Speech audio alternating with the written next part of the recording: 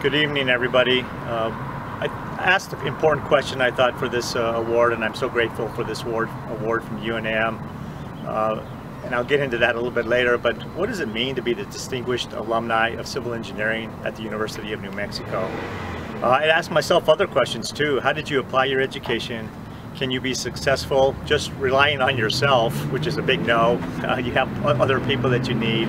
And is continual education and self-study important as you move through your career? I looked at my early career and had the encouragement and support of my parents to influence a lot of my decision-making as a civil engineer. My dad was a civil engineer, and so that was pretty inspirational for me to continue in that area.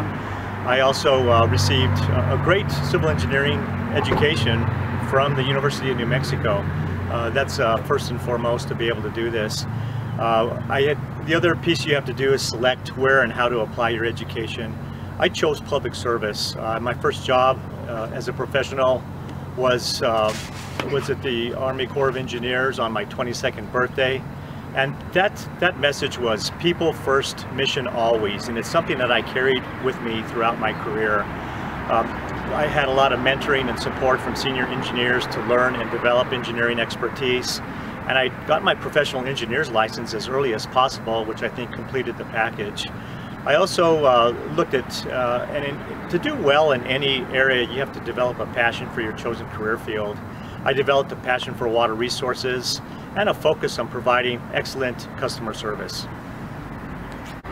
In mid-career, I looked at trying to develop, and I had to develop a network of mutual support in my chosen field. Obviously, peers, coworkers, and the public, and of course, continued family support, continuous education and self-study to stay relevant. I actually a few years later, took classes at the University of New Mexico's Masters in Water Resource program, which really helped lay the foundation for my interest in water policy and work for the Office of the State Engineer. I was at a cabinet level work for 4 different governors, and I worked on the most challenging local, regional, and national water policy issues and infrastructure projects anywhere in the United States with the Corps of Engineers. The ability to inspire people and organize organizations to work together, establishing coalitions with all stakeholder groups, and that's extremely important. Business community, environmental community, agriculture, acequias, municipal and industrial, tribal, tribes, nations, and pueblos in the state of New Mexico and other areas, and then non-government organizations.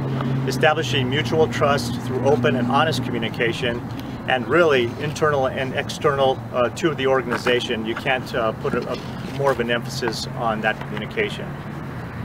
Late in my career, again, the mentee, and I was a mentee for a lot of years, I became the mentor, and really true leaders don't create followers, they create more leaders. Formal and informal mentoring throughout my last probably 10 years, which has really been valuable to me to transfer that knowledge that I obtained from so many outstanding engineers in the field when I grew up. And I think it's time to give back to the University of New Mexico. It's been a pleasure to stay involved at the University of New Mexico with the Civil Engineering program, which continues to turn out great engineers. The Civil Engineering Department Advisory Board I've been on since 2010. I want to thank Professor John Storment and Professor Mahmoud Taha for their endless work on making the university such a great place. I'm also on the External Advisory Committee for the University of New Mexico National Science Foundation, the Crest Center for Water and the Environment since 2014. Professor Carrie Howe has just done a fantastic job for the university in that area. And I'd like to close here. I really want to thank Dean Christos and the UNM School of Engineering for the Distinguished Alumni Award. I also want to thank my former classmate and mentor, Brian Burnett, for his continued support. He's especially was involved in the Governor's Blue Ribbon Task Force for several years on water issues, and his private sector knowledge and influence was really important for my policy setting as I was state engineer and trying to coalesce the public and private sector and how we move forward. I also want to thank my former UNM professors, Professor Martinez, former Dean Gerald May, for their inspiration and support through the years.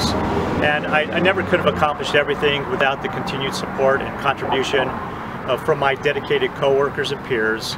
And my ultimate gratitude goes to my partner of 35 years, Cassandra, who has always been my inspiration and support, and this person that has truly sacrificed for my career and our family.